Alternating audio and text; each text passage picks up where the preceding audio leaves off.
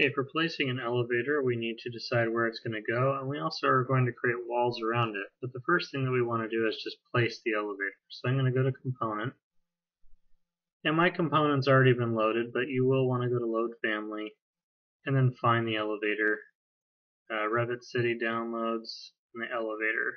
So I've already got mine loaded. So once it's loaded, you do need to lock it onto a wall. So if I want the elevator to be on the inside of the building like this, then I would click on this side. And if I wanted to be on the outside of the building like this, then I would click on this wall. And doors are automatically going to be created for it as well. So I'm going to put it right here against this wall.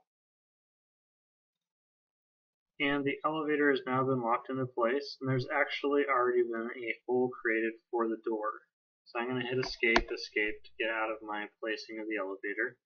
And you'll notice if I go to 3D view that I now will have an elevator, and it's very tall.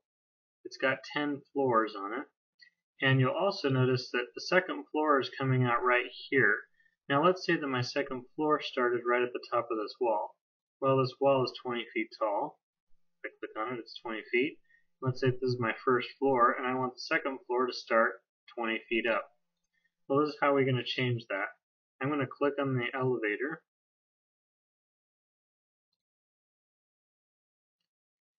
And once the elevator has been selected, then I'm going to change the properties of it over here in my Properties tab. So right here we've got distance from, and I'm actually going to expand this just so you can see. So I've got distance from stop 1 to stop 2, stop 2 to stop 3, and all of them are 10 feet increments. And I want it to be 20 feet, but I also want there to only be one stop. Or 2, I should say. Elevator number of stops, it's on 10, that means 10 floors, but I have a 2-story building, so I'm going to make this 2. Hit apply. That's going to take care of all these extra floors.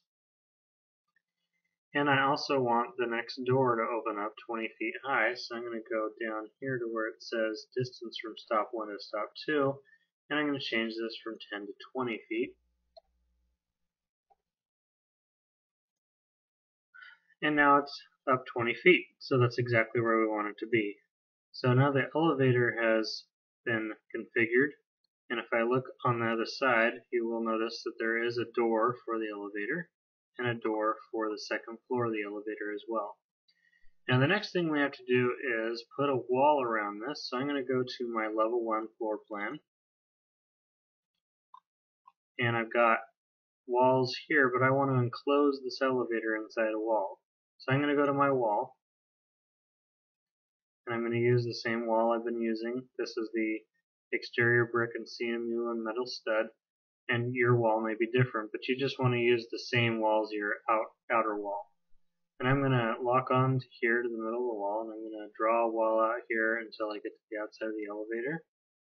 And then I'm going to turn the corner until I get to the other side of the elevator, and I'm going to close it off like so. Escape, escape, no longer putting walls in. Now I'm going to go to my 3D view, and you will see that there is now a wall around my elevator, which is exactly what I want. The wall is, however, going the wrong direction, so I'm going to go back to level 2, and I'm going to click on my walls and flip them so that they're going the other way, because I do want the brick to be on the outside. And once you have the brick flipped, then it'll have the brick from the wall, which is exactly what you want. That's how you create an elevator.